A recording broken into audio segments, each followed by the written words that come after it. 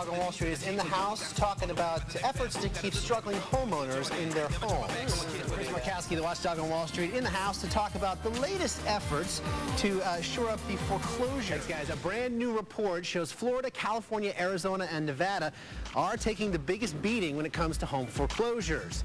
But word has it the Treasury Department may give banks and investors billions more dollars in incentives to help refinance mortgages. The Watchdog on Wall Street, Chris Markowski, joins us now to talk about what that could all mean. Good morning, Chris. Good morning. I live in Florida, and so do you. Are we screwed?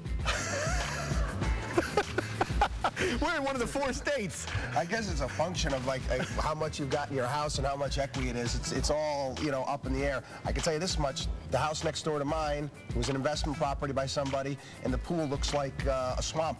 Yeah, it's, you know, something you want to let the guy, what's Bill Murray from Stripes swim in rather than the real pool. But neither here nor there. Pond's good for you. Pond's good for you. But neither. It's a problem because it's just Econ 101. There's too much of a supply of houses out there. Yeah. And there was a great article yesterday, a great piece yesterday in the New York Times about certain cities, municipalities around the country actually downsizing. And Flint, Michigan. Yeah, exactly. They're saying, you know what, we're going to start knocking down some houses. My housing plan was to say, okay, let's invest in bulldozers and wrecking balls and take the inventory down. Now, many of your listeners, watchers here on the program, I get emails from all week long. The website to find out if you're eligible for refis or any government money is makinghomesaffordable.gov. Makinghomesaffordable.gov. I think I wrote that website maybe about 1,000 times this past week to people. That's whether or not you're going to qualify to get some of this money. Yeah. Now, one of the things that the Treasury is talking about, though, is making it easier for the second lien loan companies. They're talking about injecting billions of dollars into that to free up those second mortgages. But my understanding, again, Econ 101, is that the second lien holder is subordinate to the assets to the first, you know, to the primary lender. That's not going to happen. Okay, a lot of things get tossed out there. It's not going to happen because it can completely throw the whole capitalism thing into disarray. You can't let somebody, basically a guy who's got a second lien on a mortgage, precedent over the person that actually wrote the mortgage. Right. There's like even if you talk about a company, there's a pecking order. There's creditors, preferred stock, and then shareholders in regards to a liquidation and who gets paid what at what time. If they do this, it's going to just throw everything into disarray. Wow. Okay, and quickly, you know, if this is not the way then to throw billions more out of this mess, then what we need to do, you're saying, is just lower down the inventory. There's too much inventory out there. I mean, yesterday they had Richard Lafrac came out and said he's a big real estate guy around the country. So we got over 2 million extra units out there that are not available.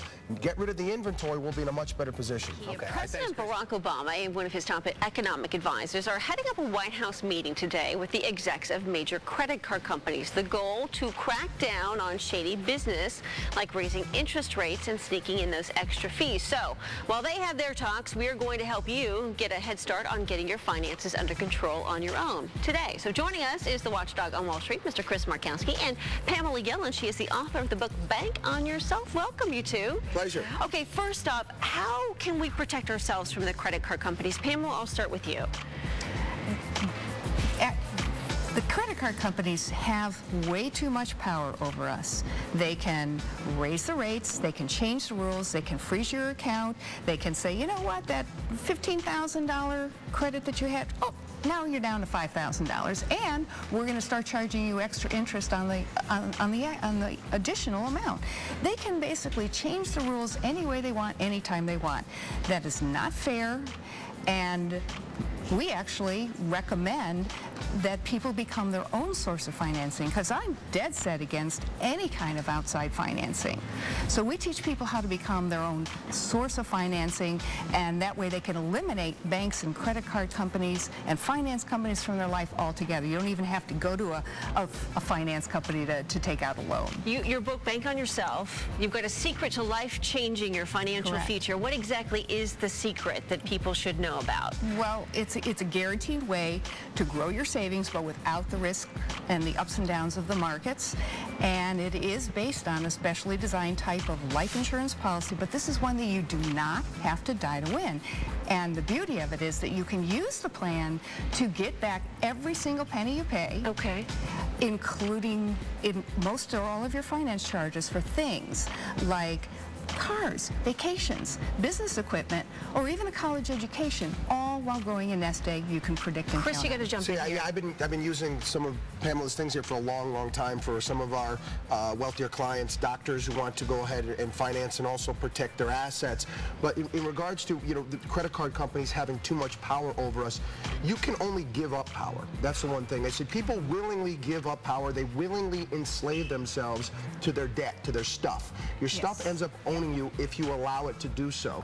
And if people live within their own means and they buy things that they can afford and they don't stretch themselves to all this stuff and 5 plasma screens and all this stuff, they're going to live much freer lives. And that's a problem that I encounter all the time. I get people coming to my office and they've got all this great stuff and nice watches and nice clothes and a nice house and a nice car and all this stuff, and they've got nothing. You've got stuff. And that's a problem. We allow this to happen. All right. Thank you, both of you. We're out of time. We've been talking all things financial with our money guy, Chris Markowski. Yes, he is back. The Watchdog on Wall Street is back to answer some of your questions and make more dollars and cents for us. Welcome back, Chris. No problem. Okay, big story today, the credit card companies meeting with the president. What do you think about all this? You know, we discussed this a little bit in the last segment as well, and I think people get themselves into a lot of trouble. But that being said, you know, I do think that there needs to be some restrictions on how they go about marketing this and who they market it to.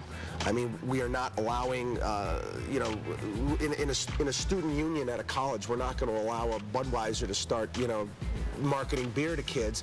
Yet we get all, as soon as you get in there, get your free, you know, Florida Gator T-shirt, just sign up now, get the credit card. And unfortunately, these kids really don't understand the power of compounding. And it's something that actually it's on my website. I've got this thing called the Magic Compounding Calculator.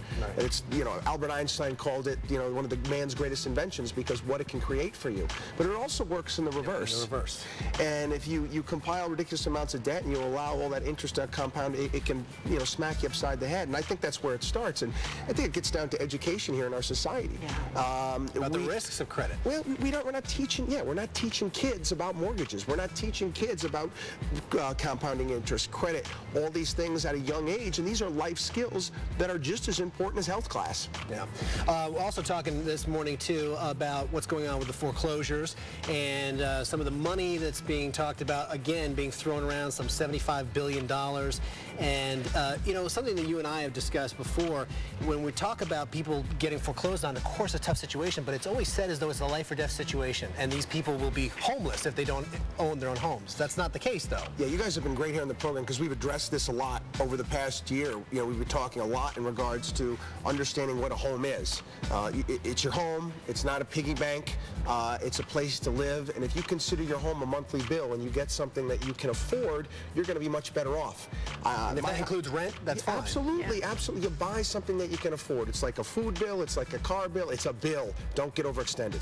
Thank you, Chris. For more information on the Watchdog on Wall Street, head to our website.